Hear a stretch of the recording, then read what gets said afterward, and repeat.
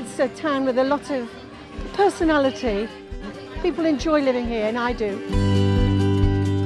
It's just a beautiful place. It's on the river. It's on the River Derwent. It's a cracking spot. It's still got the character of a small town, you know, even almost village-like. You know, everybody knows each other.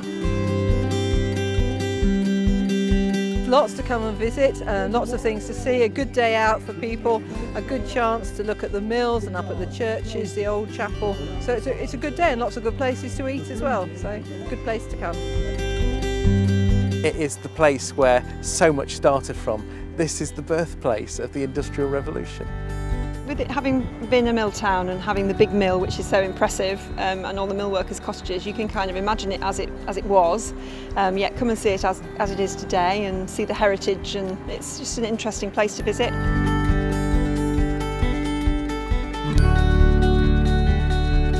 I love the fact there are so many open spaces that within 5 minutes walk you're actually out in the countryside, or you can actually just again within the same time frame you're within shops.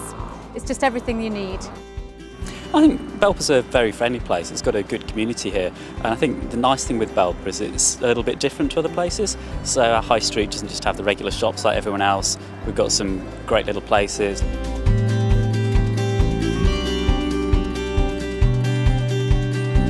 Fresh Basil's a very different shop. We're a very small independent retailer. We're a delicatessen with an eatery on the side. All the produce we serve within the shop is available to buy within the delicatessen. You're very welcome to come in and taste whatever we have to offer. We believe our customers should try our produce before they buy it. I think because we're a family-owned business and we source everything ourselves and we've got our own menus, we're not guided by anybody. It's a nice place to eat and drink wine and just come along with your friends. We make all our own food from scratch. We use local suppliers. We use Fresh and Fruity, which are on the high street. Liquid Treasure, which is next door to us, we use for wines. So you know, we try and use all local produce to make fresh, nice food.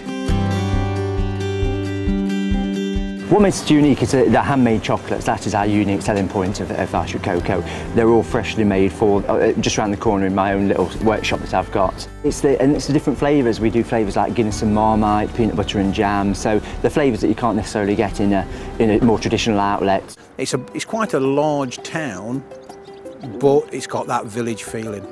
Yeah. Definitely. Community. It's lovely. Belper's have a lot of people that come into the town from outside, you know, and more of them, you speak to them, they're getting involved in the community and they like the community atmosphere that's around the town.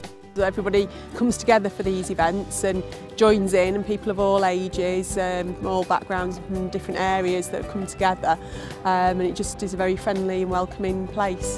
Yeah.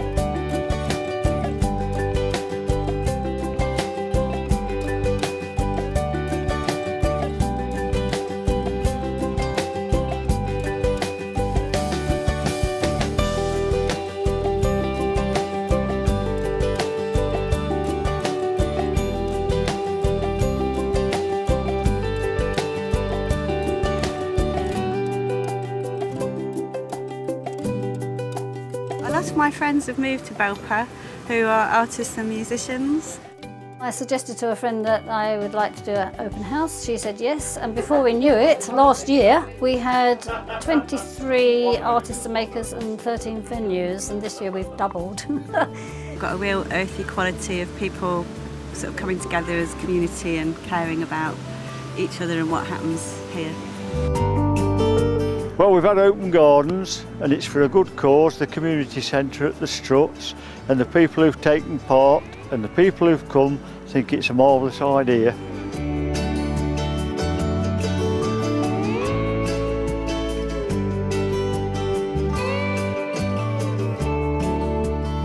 There's so many places you can just wander around and enjoy the atmosphere. The town still has a real sense of place. It really feels to me very special and somewhere well worth coming to see and enjoy.